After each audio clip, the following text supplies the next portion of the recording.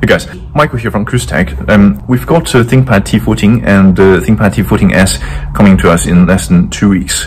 So we're actually super looking forward to get you guys a hands on what they're like to use and any sort of change from the T490 95 generation. T-series is Lenovo's very popular machine. This generation will be quite a big jump in the AMD side. Okay, so here's the spec for the T14 that we have.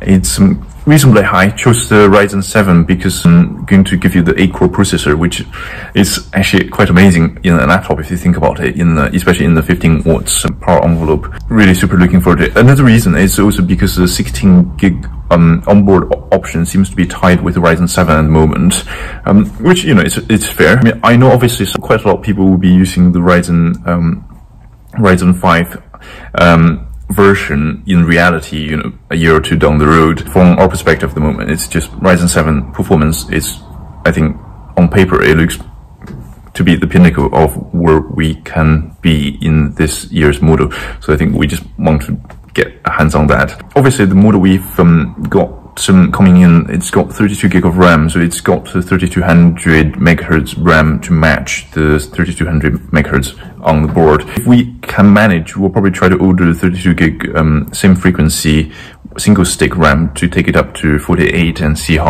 if there's any actual performance difference. Really looking forward to it. With that processor, there's obviously also the thermals, but maybe not as much to worry, but it's probably too early to say. It's 7 nanometers, so it's, you know, we'll see how they do. Low powered screen, so maybe that helps the battery a little bit. I'm just trying to think anything else. One of the quite compelling comparison might be versus the T490, how the chassis actually stack in terms of quality, other aspects, and obviously any additional comment, let us know. Second part, so the T14 is surprised it's actually coming to us tomorrow, so over the weekend hopefully I can have a play and get a sort of hands-on video for you guys early next week.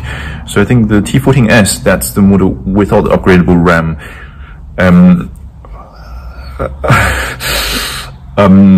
Okay. Anyway, it's going to be interesting. It's probably targeting the carbon users, but who probably doesn't have as much budget allocated for the laptop, which, you know, is perfectly reasonable. T14 and T14s, both the AMD version don't have the Thunderbolt 3. So I think that's the obvious change from the Intel's one, and neither of them have the NVIDIA option. The screen option is a little bit more limited than the Intel's version, and the top end price for the T14 is a little bit lower than the Intel. I think we're not quite sure if we can see in the UK at least, the 6-core version of the Comet Lake T14 yet, but I think maybe in time it will show up. But I think in this generation, the processor and value for money wise, I think your money is probably on the AMD. Anyway, whatever you think might be useful in the video, do let us know in the comment. We might not, you know, have as much time to do benchmarks, that sort of thing, because we know this kind of content will show up on notebook checks, other review sites. We're just keen to give you guys a hands-on more quickly. Anyway, let us know, and we hope to bring you the content soon.